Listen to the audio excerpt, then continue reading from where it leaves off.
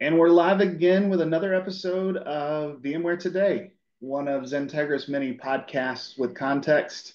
I'm your host, Phil Sellers, and I want to say thank you for taking a few minutes out of your day to listen in with us and talk about VMware, talk about all the changes. It's been uh, a few months since we posted an episode, and there's been a lot of change going on inside of the VMware world. And so I'm happy to be back and helping our customers navigate through some new packaging, some new changes. Um, the company's gone through changes. The way we buy product with them has gone through changes. So we've got lots of things to talk about today. And I'm happy to say for episode 10, we've got some new faces joining us too today. So I want to introduce and welcome one of XenTegra's solution architects, Rob Campbell. Rob, happy to have you on the podcast with us today. Um, Hey, Phil. it's great to have more people joining the force and helping us to help customers with their data center problems. Rob, where do what's your background? I know you worked at another VAR for a while, but tell us a little bit about your background. Yeah, absolutely. Yeah, Rob Campbell, solutions architect with XenTegra. I've been working with hypervisors and VMware ever since VMware came out. So 90s, early 2000s, all the way through the 2010s till now.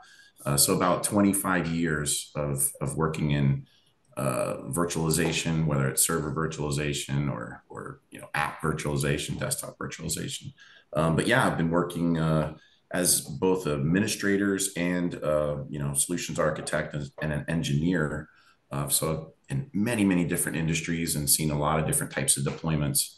But yeah, I'm glad to be part of the podcast. Yeah, well, we're happy to have you because it's I don't know that it's the most straightforward time as a VMware customer, right? We've gone through a lot of changes. There's a lot of things going on that we have to understand and talk about when it comes to our renewals and expansions and how we buy things. So I'm happy to dig in on that today. We've also got Nick Russo. Nick and I have known each other for a couple of years now, and Nick comes from the customer side of the world, but also from the vendor side of the world. Nick, you want to introduce yourself to the listeners? Yeah, absolutely. Good afternoon, Phil. Hey, Rob. So I've done quite some time in healthcare across three different healthcare systems up and down the southeast coast here, and that's where I really got storage engineering, systems engineering, and all the hands-on architecture, infrastructure up and down the stack. If it's in the data center, I've probably had a hand on it across all types of vendors. I really kind of honed my skills recently as a solutions architect with Dell, and they keep you on your toes with looking at the competition. So even though it's a specific vendor, you're always touching and working with everything across the board. And specific to the today's VMware conversation, I mean, they go hand in hand with VxRail, and you don't really see a customer these days without VMware. So I'm curious where this new journey is going to take us as they craft their bundles in different ways and other competitors start to sneak in. Yeah, and it's interesting. Your time at Dell was while they were the parent of VMware, and so there's a lot of close integration, a lot of close things going on within the organization. But we're seeing some of that change and evolve now that VMware is not owned by a OEM. They're a little more free, and so we're seeing Broadcom make some changes there. Um, as always, we're going to kind of delve into a recent blog post from VMware. So today we're looking at a blog post off of the VMware blogs. I'm going to get that shared up here for anybody that's watching on YouTube. If you want to be able to see our rosy faces, you can always catch these on YouTube as well, where you can see uh, us do this live, I guess, live-ish. But certainly like and subscribe on the XenTegra channel at youtube.com. And you can see more of what's going on behind the scenes. But for those listening on Spotify, Apple, podcasts or wherever you consume your podcasts. We're happy to be in your ears and talking a little bit today. So the blog post for today is going to be announcing VMware vSphere Foundation 5.2 with the new integrated console experience and live patching. It's written by Himanshu Singh from VMware. It was posted out end of June, and so we want to dig in a little bit about vSphere Foundation. And so I think it's worth talking about before we get into this particular blog post. vSphere Foundation, something new. So, Rob, I'm going to throw it to you. I mean, this is a different package than what we were typically used to buying with perpetual VMware products. So, what is the vSphere Foundation? Yeah, absolutely. So we're talking about VVF and not to be confused with VCF. So, we've got some crazy acronyms there. So VVF is VMware vSphere Foundation. And it comes with, we've got vSphere Enterprise Plus. You get vCenter Server Standard. You get TKG for Kubernetes, ARIA, and then you can buy, if you want to, you can buy vSAN as an add-on. Yeah. So there's a And little bit that's, of vSAN entitlement on there, but you're right. Yeah, for a lot of customers, they're going to end up buying some additional vSAN capacity too. yeah, Uh, you get, I think 100 gigs per core. yeah, And there's I think there's limiting factors on the core counts. Um, but anyway, we can get into that.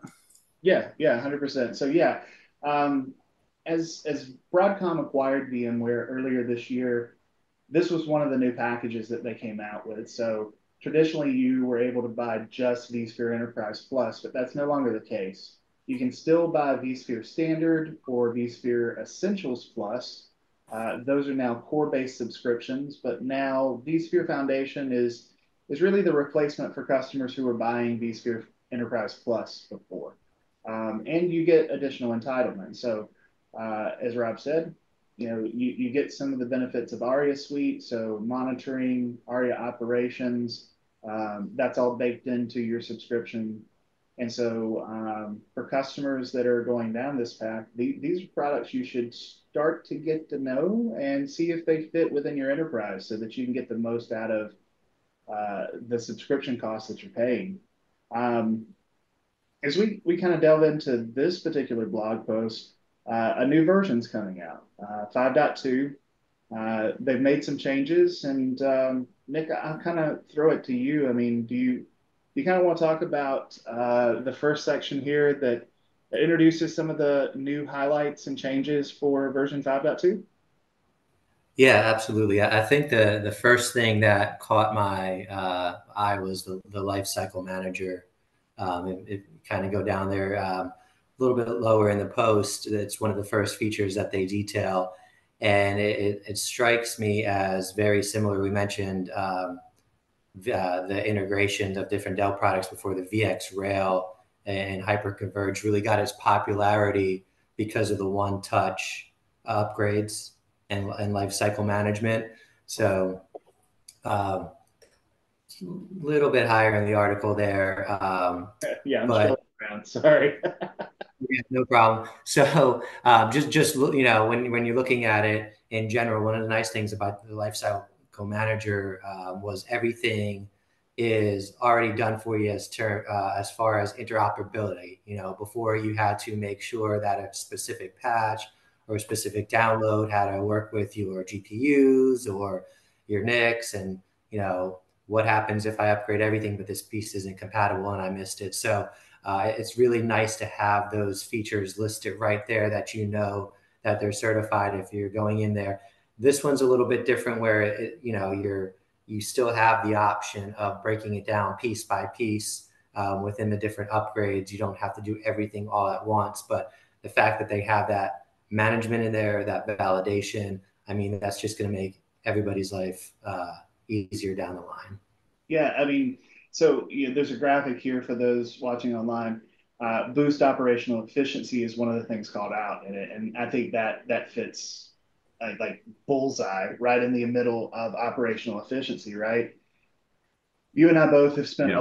lot of time upgrading systems over the years, and we've been caught in compatibility matrix hell. Trying to make sure that this product and that product are running the correct versions and the correct build numbers to be compatible against one another. Um, Really, behind that, VMware is trying to make it simpler to upgrade and to manage their infrastructure holistically.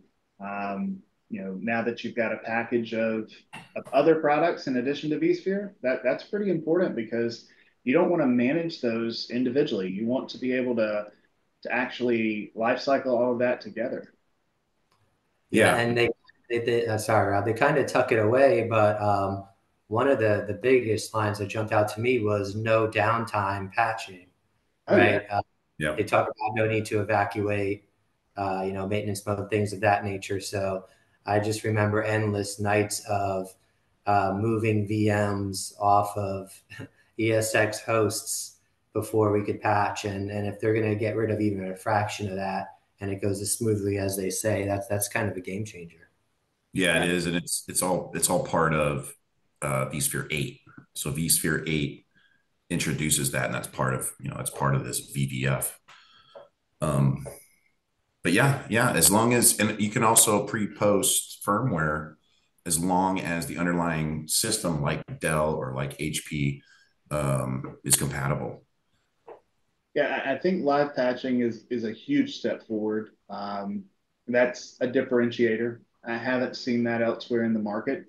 Um, you know, I will say that there is a line in this that scares me a little bit. This action's non-disruptive for most virtual machines. So, again, I think there'll probably be some considerations as you try to do this live in the system.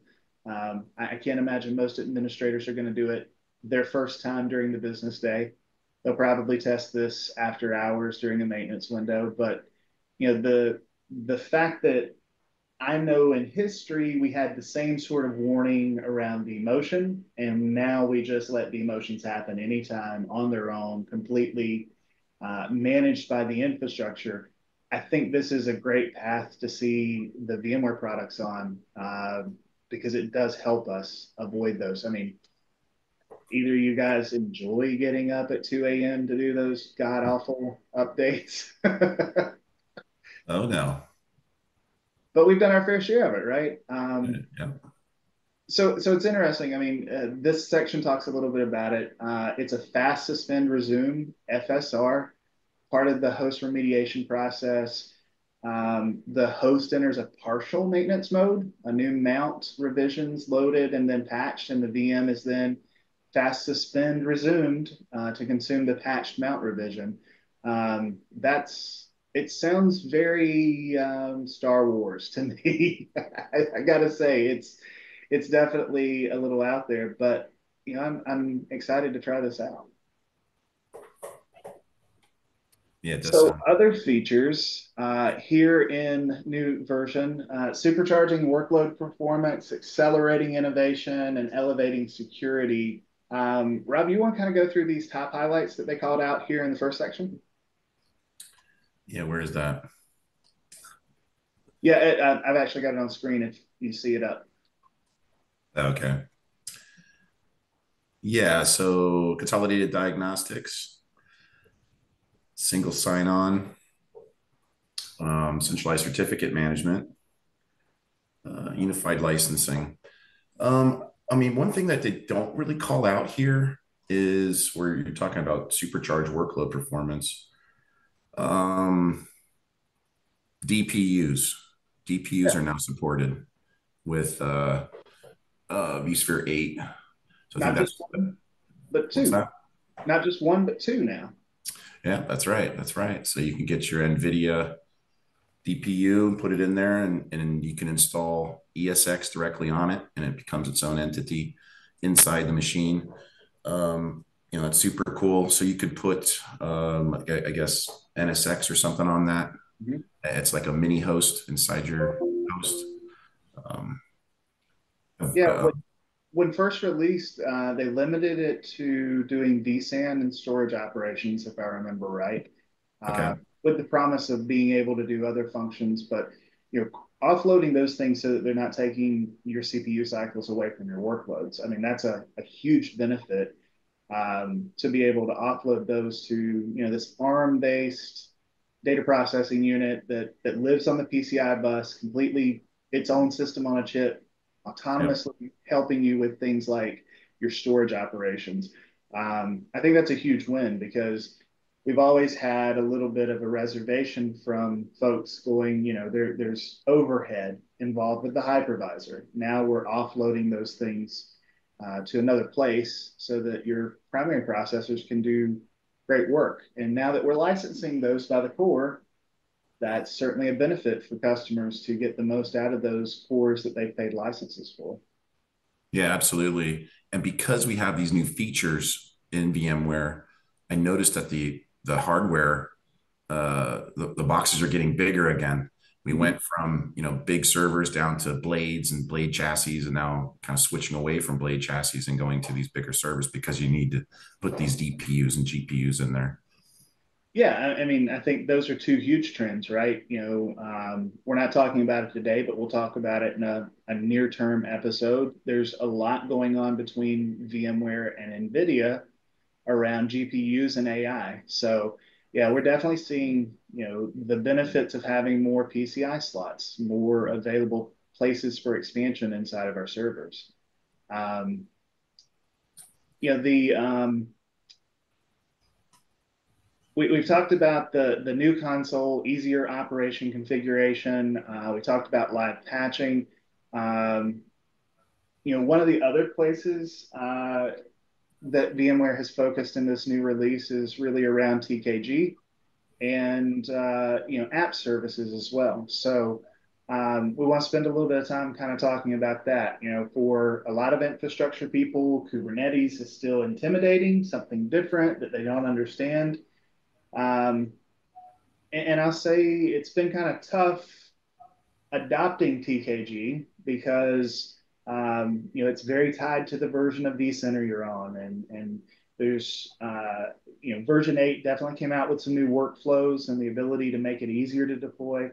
Um, but in this new release, there's a new UI, the local consumption interface, so that developers get more access and direct access to deploy and manage their applications and services. Let's talk a little bit about what VVF 5.2 is going to give for developers. Um, Anything that stands out kind of in that regard for you guys? So the first thing I was going to ask you guys, so you kind of gave me a good segue here, is, I mean, what kind of adoptions are you seeing in the field as far as Kubernetes and Tanzu?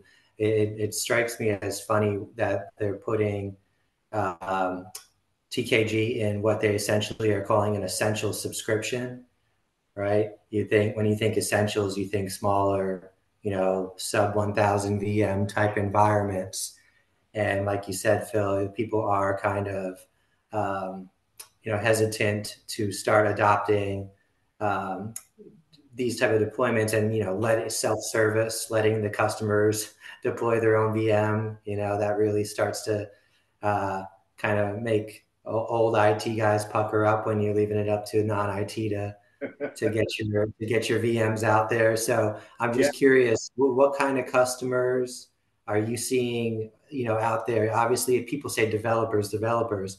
I mean, I've been in very large healthcare systems um, that don't even have one developer on staff, right. right? So who's their target audience here, and why? Like, what are you guys seeing in the field? You know, Rob, do you want to take it first? Yeah. So you're talking about more. I guess they would be internet or web scale type customers that are operating on the internet, where they have a Kubernetes deployment, they have an application that has so many nodes that has to scale up or scale down, taking that workload away from some type of a some type of base operating system, whether it be a website or some type of a workload process, moving data from one field to another.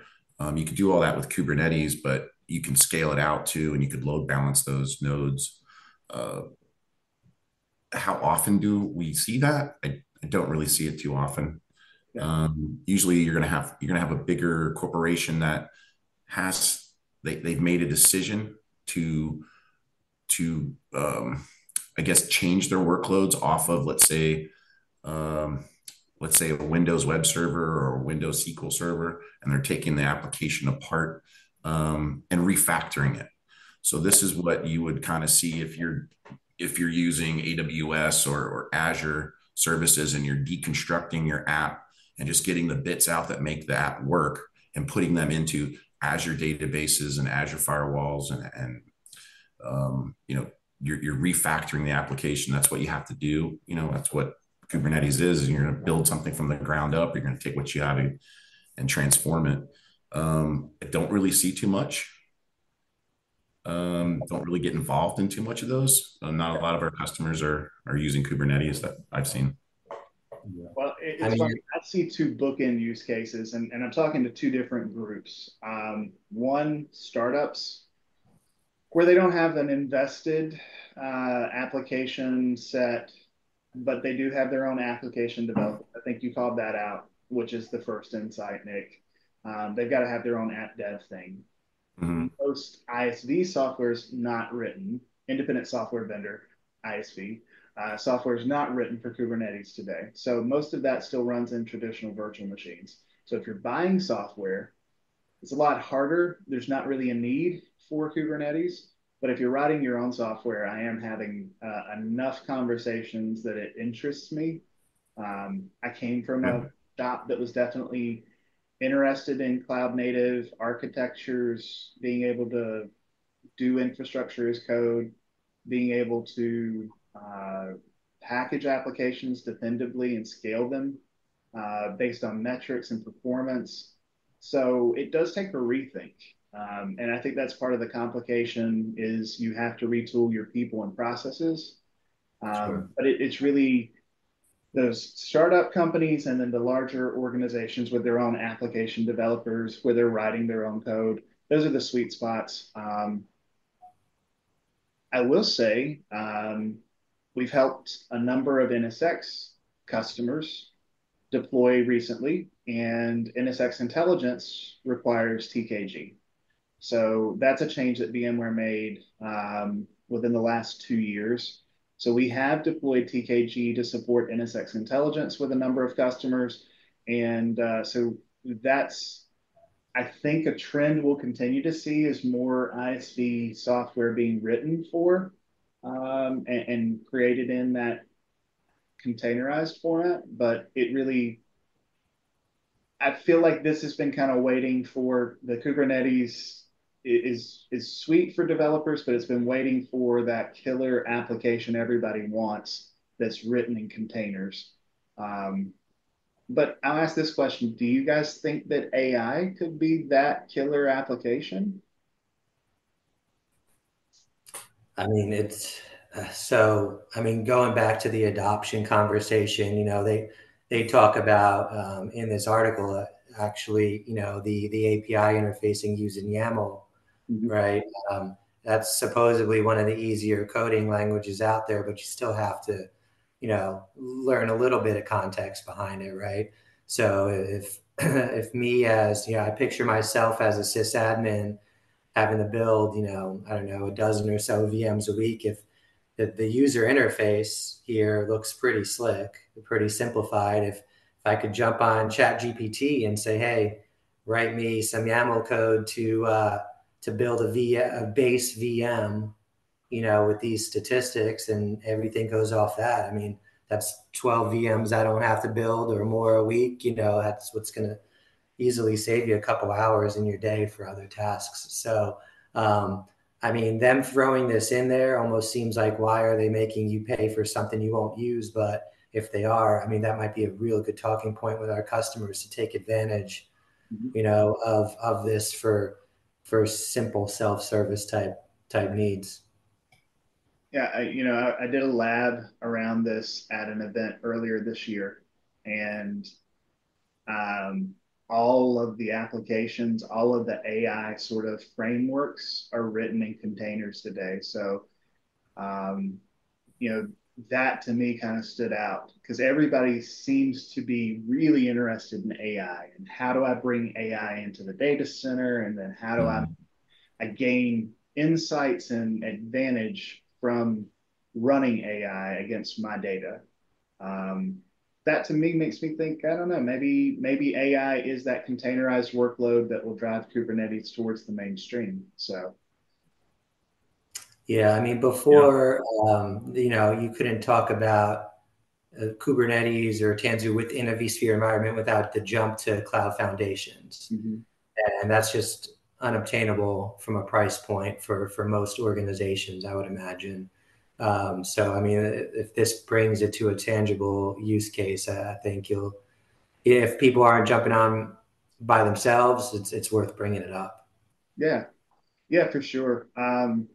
And speaking of VMware Cloud Foundation, that package has been out for a while. It's sort of the big brother to VVF or vSphere Foundation that we're talking about today.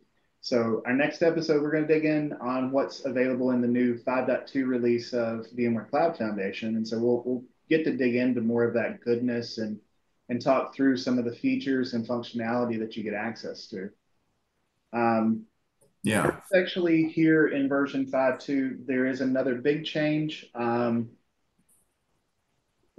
until now, TKG has been tied to the version of vCenter that you're running. And so every vCenter build and release basically has a corresponding version of supervisor cluster and compatible versions of TKG that they can run within the cluster that they're managing. Um, we're breaking that now. So version 5.2, we've got the new independent TKG service that decouples the TKG releases from vCenter. So I think this is a really good thing because we don't typically see a lot of vCenter releases. That's a pretty stable application, in my opinion. So I think Kubernetes upstream, the pure open source, is changing a lot faster than I would say vCenter is being patched and upgraded. So I think this is a pretty good thing. What do you guys think?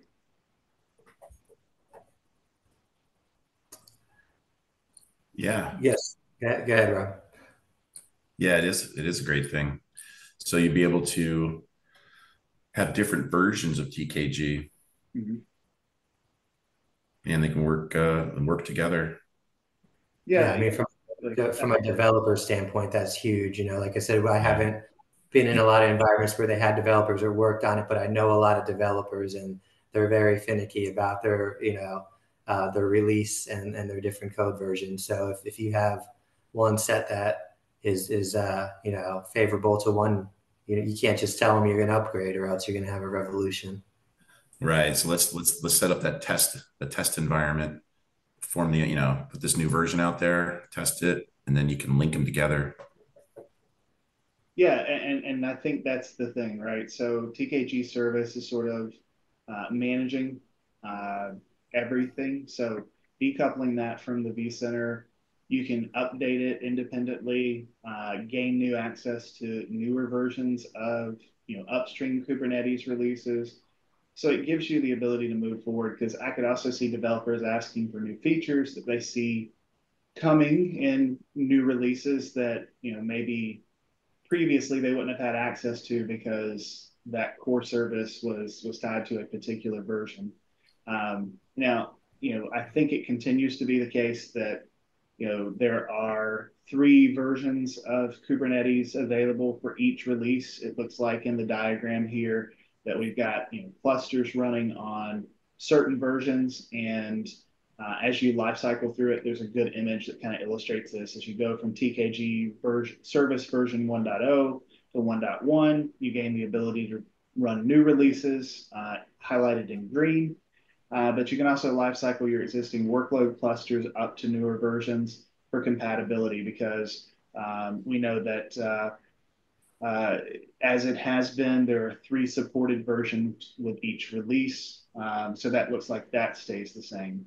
But there is the ability to asynchronously update the clusters so they can run different versions. And so that may be also really important, as you have applications that have dependencies or as things are deprecated in the future, you may need to run a Kubernetes version for a longer duration while you make changes to the code or make changes to the definitions. So that's, I think, helpful from an operational standpoint. Yeah, you can definitely get support for a longer time as you change vCenter code. Yeah. One other change in the same vein is this local consumption interface. That's something brand new here in vSphere. It's built into the vCenter interface, um, but it allows this IaaS control plane as part of that whole new structure of infrastructure as a service delivered by vSphere Foundation. So again, talking about the YAML code, you can use the interface to generate that YAML code for users. So makes it more approachable, like Nick was saying. And I think that's also a huge benefit because it does take retooling. I'll tell you guys a little story. I mean, before I came to XenTegra, I was working for an insurance company and we set out on this journey right at the beginning of COVID. And it probably took a good year of learning and iterating and working with the VMware team to really get a good handle of how does an infrastructure team become a platform team? How do we adopt Kubernetes? How do we start to answer the questions we need to answer? Um, it's not trivial. It takes time and effort to understand for sure. Um, from this local consumption interface, anything that sticks out to you guys there that you'd want to talk about? Well, Yeah, it's writing the code for you. That's very nice. Yeah, yeah, that was what I was speaking of earlier about the simplicity of that user interface. If you could present that to the customer, in a very easy to use fashion, it just gives the IT staff behind the scenes a lot more confidence that they're not going to mess something up, right? well, and I think we should also drill in on something you said earlier too, Nick.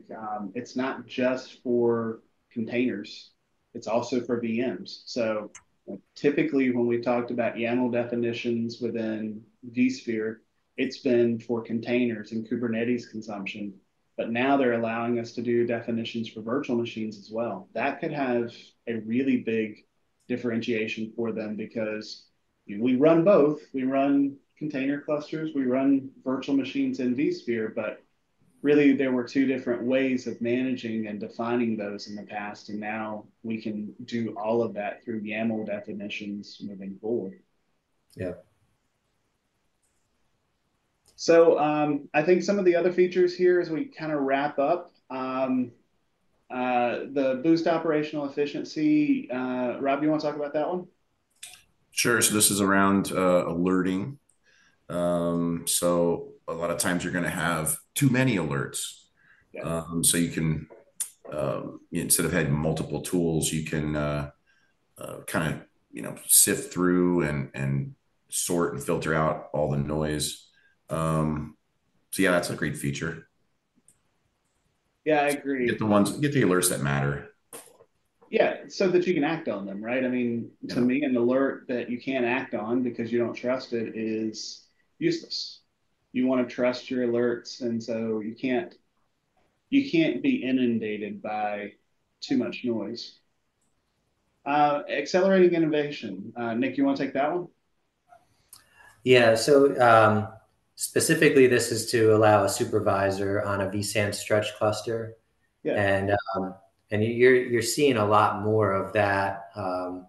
You know, I could remember a day where no one had any reliable links between sites, and now you're talking about dark fiber on most major customers you're seeing, and mid level doesn't have to just be enterprise. So the active vSphere clusters or hyperconverged clusters or anything like that across two different data centers. So instead of that active passive scenario, it's becoming a lot more popular. So before you're kind of hamstrung from a supervisor's perspective on a per site base, but if they're allowing this to go across stretch clusters now, that's just one more layer of reliability, in your design there. So it's kind of a small bullet point in a larger article, but it could be a big deal to customers who are worried about that active scenario. Yeah, and vSAN in particular, I mean, I think you have a good perspective being a former Dell employee. I feel like, vSAN has been held back. It was owned for a long time by a storage vendor, EMC. And so, I think there have been some artificial sort of limits imposed on vSAN in the past. Now that it's owned by Broadcom management seems intent placing vSAN everywhere. I think same with TKG. And that's probably the biggest point behind this vSphere Foundation package is, they want this enabled and capable technology out to all customers. And so I think this is another example of pushing vSAN into more of those mainstream use cases, but also getting it out for customers to be able to consume. Um, Absolutely. Supercharged workload performance. Rob, you want to take this one? Sure. So this is what we're talking about earlier with Kubernetes clusters, auto scaling. So you can scale up and scale down the amount of nodes that you need for your Kubernetes cluster as a workload goes up. Yeah. Um, and then vGPU, heterogeneous profile support. So we all use vGPUs we do that a lot with Citrix workloads, right? We do. So we have your different sizes of vGPUs and your different profiles. So now you're able to do all the different, multiple profile types, which it's a great feature. Yeah, I like this one because I can stack a 4 gig profile next to a 16 gig profile and run a heavy engineering VM next to a general purpose user. Maybe just doing, I don't know, some graphic design or something, without having to dedicate an entire physical card to a single profile, and split it equally. So I think this is a nice to have for a lot of customers. Um, it may also have some pretty big implications when we talk about GPUs attached to AI. Yeah. So this is definitely a good thing. Um, and Nick, well, let's close it out with elevating security. Yeah, it's funny that that's the what they're calling this topic, and then it just says single sign-on, right? Yeah, Uh, but I mean, everybody knows the pain points of having to log on to multiple vSphere products, right? Like back in the day, when you couldn't attach any of them. So I mean, I think this is a given in today's world that they should have already had this, but it's nice to know that it's there and you don't have to worry about it. But yeah, elevated security, basically single sign-on. well, you and I broke up. You and I grew up on the ease of use with vCenter, right? I remember vSphere clustering the checkbox, right? You just went in and you checked it and you had a cluster Yeah. versus the 20,000 steps you had to do over here to do a Windows cluster, right? Yeah. That was amazing to me. I feel like this is kind of in that vein of simplicity, trying to get the products and make it more manageable and easier to use across the board. So I hope features like this, because I agree with you, this is probably something that should have been there a long time ago. I kind of hope this theme continues in future releases and that we see more of those ease of use things come to us in future releases. All right. Well, vSphere Foundation 5.2, it was announced in June. There will be more details coming with a general availability in the future. Guys, I appreciate you spending some time covering this, talking about it today. Um, I guess as you look at vSphere Foundation, where are you on the scale of 1 to 10? Like, I mean, is this a great thing for customers because they're getting access to more things? They're simplifying. Is the cost offset worth it? I mean, what's your Sure. thought opinion right now? So I think we skipped probably one key part of it, and that's the licensing. So the biggest thing here, the biggest change here is going from perpetual license to a subscription-based license. Yep, 1, 3, and 5 years.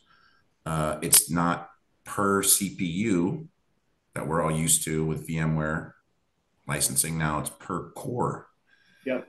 and they're with the per CPU licensing. I think it was 32 cores a year ago, Up to 32 cores, up yeah. to 32 cores, and there were no systems that had 32 cores when they came out with that. So you were safe, right? No matter what you get, you're not going to have 32 cores. Now they have, some systems coming out that are going to pass that.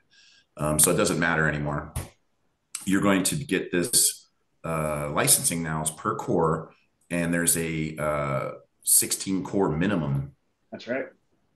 per CPU. So you got two CPUs, each one has 12 cores. You still have to buy the 16 cores Yep. that host. So I just wanted to throw that out there. I mean, these are big changes for our VMware customers. I know it's on a lot of people's minds, and the I think a lot of the features are awesome, but a lot of times it comes down to that cost when making decisions and thinking about things with VMware. Yeah, I think that's real talk, man. I would advise customers listening, anyone listening, get ahead of this early. Start talking to your advisors, talk to your value-added reseller, talk to someone here at XenTegra about what scenario you're going to find yourself in. We have the tools to be able to say, the so many cores you're going to be looking at renewal. We've seen other renewals. We know sort of the ballpark. Let's have a conversation about that so that you know going into your ELA expiration, your vSphere maintenance renewals, what you're looking at. We're here to help. We'd love to help guide you through that process so that it's not sticker shock when you get a renewal quote, that you know ahead of time and that we can make plans together to help you uh, navigate that the best way you can. And part of those plans is getting value from the new products. I can't remember which one of you guys might have said it earlier, but you know, using what we have access to, whether that's a Kubernetes strategy or ARIA operations or the vSAN entitlement. How do you gain value from the package that's in front of you? Yeah, I mean, if you're talking on a scale from 1 to 10, I gotta put myself at a 5, right? Just because it could go either way. If you have a customer that was planning on using these features or need these extra features, they're going to be thrilled that it's all bundled together. But if you have a customer that's on a very strict budget and their prices are going to go up, usually the CFOs aren't looking at it as a nice to have feature when it comes to exceeding your budget. So I think you're Yeah. going to see both ends of the spectrum. So I'll take that opportunity to plug a webinar we have coming up in September. It'll be out on XenTegra.com/events. But we're having a webinar and it's called What Now VMware. And it really is going to help you dig into that exact topic. How do you get value from it? What is there? What are the alternatives in the landscape? What can you do? And given different case by case scenarios, what is your best option? For a lot of three-tier customers, VMware is still by far the best option for their infrastructure. And so if you've got existing investments in storage arrays and fiber channel networks and things like that, we want to be able to help you navigate through this because, in my opinion, the VMware infrastructure is by far your best in a three-tier posture. So I will plug that. Go out to XenTegra.com/events. Go ahead and sign up for that as soon as it's available. But we'll start promoting that heavily, and we'll have that conversation, all of us together, in September. Um, so if you're listening and you've got questions around this, you can go ahead and email them to me, Philip with 1L, f.sellers@xentegra.com. I'd love to have those questions, and we can certainly start conversations earlier. But I may also build them into what we're planning to talk about in September too. Uh, any closing thoughts, guys? Yeah, I think I didn't give my rating. I would probably say a 7 out of 10. Yeah, VMware is a excellent, tried and true, invented virtualization. Um, but there's still, if you don't like the VVF, you can still do VMware Standard. You can. It comes with vMotion. I'm just going to leave it at that. Yeah, it comes with vMotion. It misses a couple of other enterprise level features. But we Yep. have customers that are choosing to go that way. From a cost perspective, they would rather be in that boat than migrate up. So there are options. I think that's a good way to kind of sum that up. Yes. Yeah, you said it best, Phil. Get on top of it. Have the conversation earlier. Get ahead of it. Yeah, for sure.